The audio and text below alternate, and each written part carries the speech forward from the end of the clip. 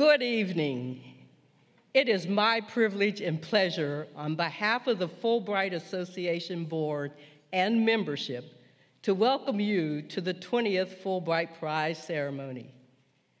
I can't tell you how good it is to see people in person for a change.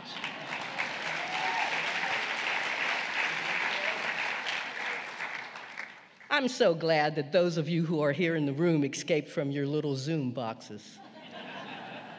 And for all of you online, hello, and thank you for joining us. I hope to see you in person soon, hopefully at our annual conference.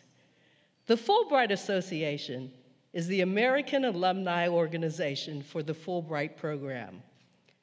Our vision is to be a catalyst for a peaceful and interconnected world. As John Hope Franklin, the famous historian, Fulbrighter, and Lifetime Achievement Award winner said, quote, "I have been a student and an advocate of the view that the exchange of ideas is healthier and more constructive than the exchange of bullets," unquote.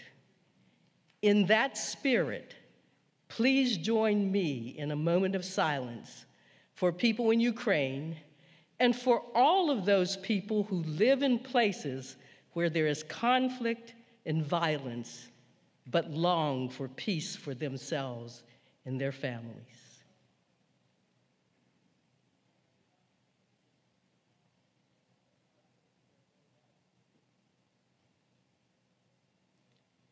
As many of you know, the Fulbright program was initiated in 1946 and just celebrated its 75th anniversary. The program has more than 400,000 alumni around the world. Our U.S. association is nearly 10,000 strong with 55 chapters that continue to promote scholarship, collaborative engagement, and cultural diplomacy throughout the global community.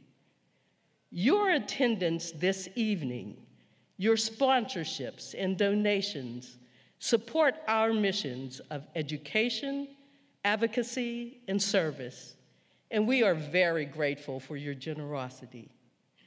The association's community programs, like Fulbright in the Classroom, expose young people from kindergarten through college to the Fulbright experience and our focus on international exchange.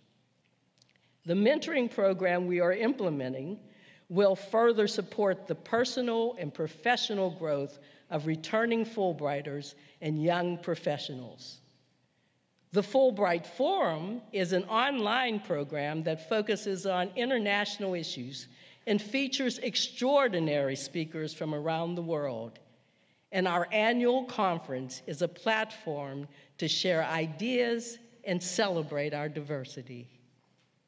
We have an active board of directors with members from Texas to Taiwan. Would the board members who have traveled to be with us this evening please stand?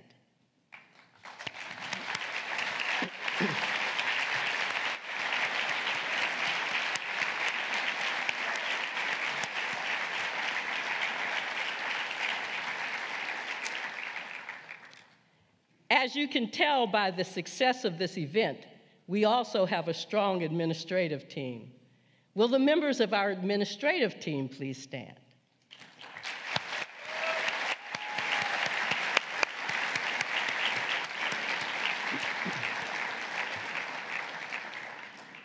These are the people, along with the chapter leaders and volunteers nationwide, who make our variety of programs so successful. Programs that reach into the community, educate and mentor young people, provide Fulbright experiences through our travel program, and help develop more citizen diplomats.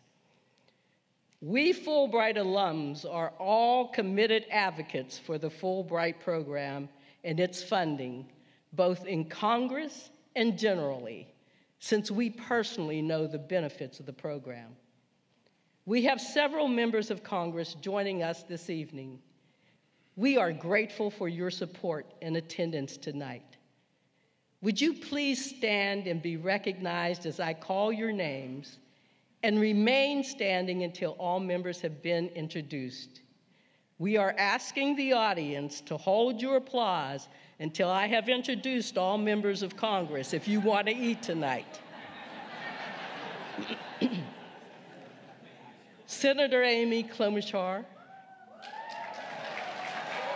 Senator Patrick Leahy, Senator John Thune, Senator Mark Warner, Representative Rose DeLauro, Representative John Garamendi, Representative Josh Gottheimer, Representative Kay Granger, Representative French Hill, Representative Barbara Lee, Representative Michael McCall, Representative Dean Phillips, Representative Jamie Raskin, Representative Hal Rogers, Representative Steve Scalise.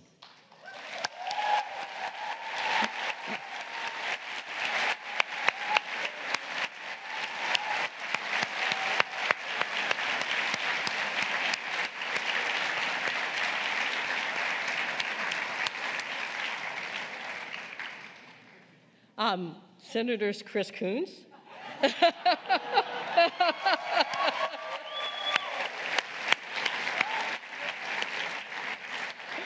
I'm just looking down. I can see the front row, that's it. And Senator Ben Sass and Representative John Sarbanes, a Fulbright alumni, joined us earlier, and we thank them.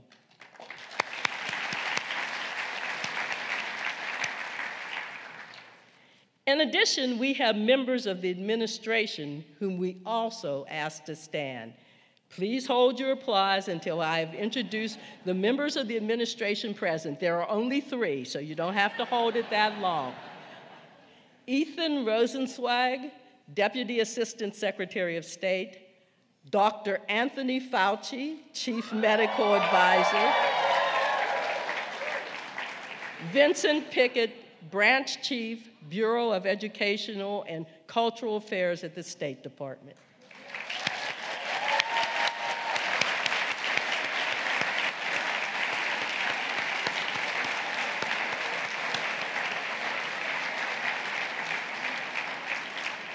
Thank you so much for being here.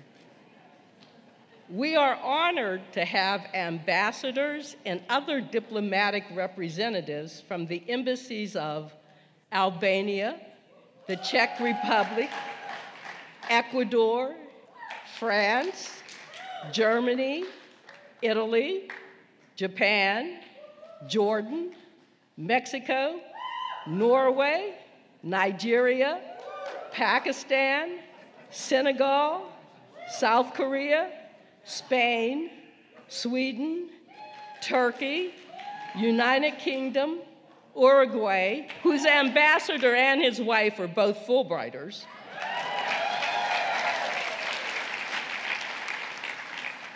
and of course, Ireland.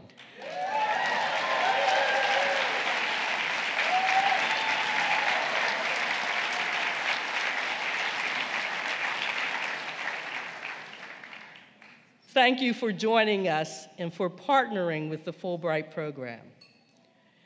The first Fulbright Prize for International Understanding was awarded in October of 1993 to Nelson Mandela, who said at that time, quote, "This prize, this award, is a source of inspiration, not only to an individual, but to the men and women right across the length and breadth of our country who decided to fight back, and to you, part of that family, those men and women who have chosen the world to be the theater of your efforts," unquote. And that is what Fulbrighters and our laureate this evening have done, chosen the world to be the theater of our efforts. We are sincerely appreciative of the work of Mary Ellen Schmieder, David Bradley, and the members of the Fulbright Prize Selection Committee that they co-chaired. Now, unlike with many award shows, you all know who our recipient is. one of those people who is known worldwide by one name, Bono.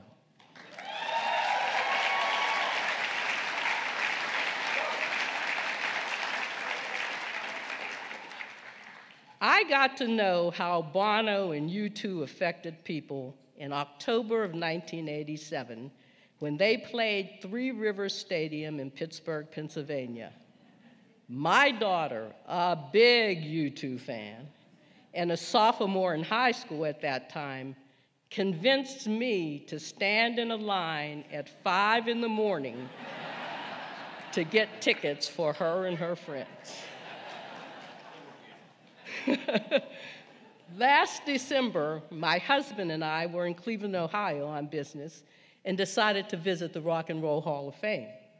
I sang with Sam Cooke and Otis Redding and rocked with Elvis and Janis Joplin, but I only stopped to pose in front of the Bono and the U2 display.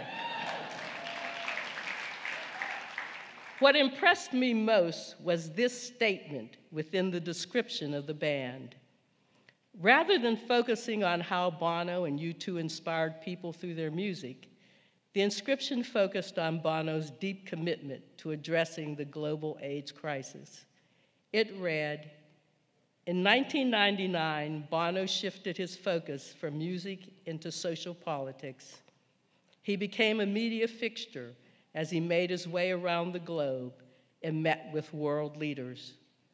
By the end of 2002, the escalating AIDS crisis in Africa had become Bono's major focus.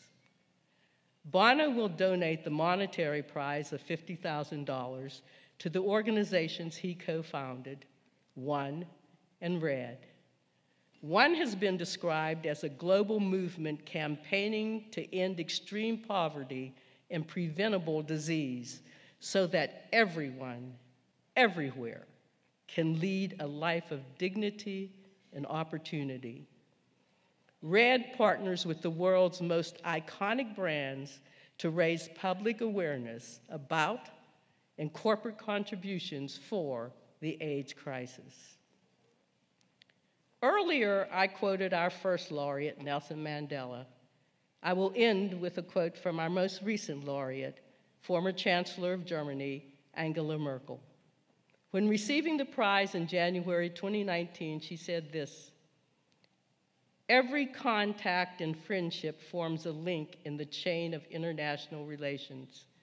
Senator Fulbright firmly believed in such citizen diplomacy, in the idea that it is not only politicians and diplomats who foster peace, but above all, citizens who establish and maintain friendly relations with people in other countries.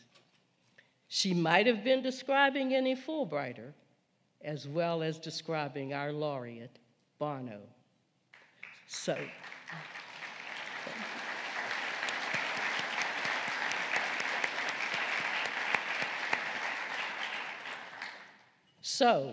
whether you are an old friend or a new friend who has joined us for the first time, we are most appreciative that you chose to share your time and generosity with us this evening. We look forward to your continued support and participation when we announce our next Fulbright Prize laureate. Thank you, and congratulations to our new laureate, Bono.